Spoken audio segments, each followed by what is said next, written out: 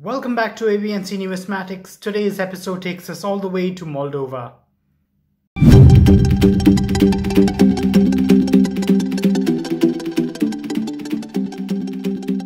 We invited Moldovan numismatist VA to tell us why a 15th century king is so important to Moldova. Hello, I am VA. I collect banknotes, coins, stamps, books, and I am also amateur novelist. So today we'll talk about Stefan III, or Stefan the Great, or as we say in Romanian, Ștefan cel Mare. First, he was the voivod or king of Moldavia. And that was a very difficult job. This is current day Europe and this is current day Moldova. But things weren't quite as set in stone in the 1400s. In 1400s Europe, borders were fluid and entire countries could be erased from the map. So if you were ruling Moldova, then called Moldavia, you'd have to contend with three formidable neighbors. You had Poland-Lithuania to the north, you had Hungary to the west, and you had the Ottoman Empire to the south. And all of these were intent on invading or controlling your country. So Stefan the Great is important because he maintained 47 years of stable rule in a country that could have easily been erased. And that's done through political alliances, diplomacy, and carefully thought out guerrilla warfare. He is well known for the Battle of Vaslui, where he defeated the Ottomans,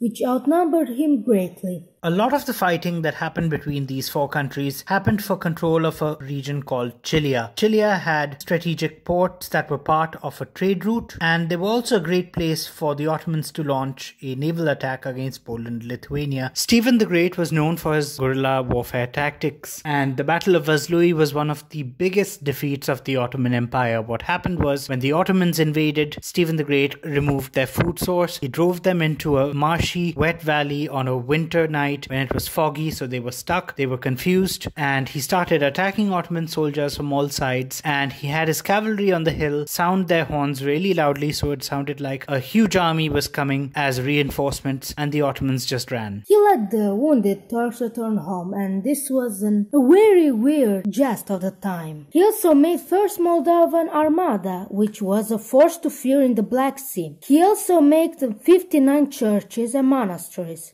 Even that his country was small, he was respected from Denmark to Russia. His legacy is a simple one. He is loved and respected by Romanians. His face and his actions appearing on coins, banknotes, and stamps. Perhaps the most interesting thing about a medieval king is how he affects a poet in the 2020s. VA writes poetry and he happens to have written just on this topic. I will read you a poem about Ștefan, which I wrote last year. Ștefan, cu sabia dreaptă și cu inima spartă, își vede țara invadată și de Dumnezeu lăsată. El nu zice nimic, respiră și face cruce, se pune pe cal, care începe ca nebunul a fuge, și văd ostașii ce vitează regele lor, moralul e sus, ca ei iau zbor. Și nu contează că e polonez, maghiar sau otoman, Ștefan își iubește prietenii și îl omoară pe dușman. Guys, if you like that, please give it a like, subscribe, follow me, and please follow Notifily14, that is VA, our guest's channel, and he is super knowledgeable on Eastern European coins and banknotes. I learned a lot from him, and I hope you enjoyed this. I'll see you in my next episode.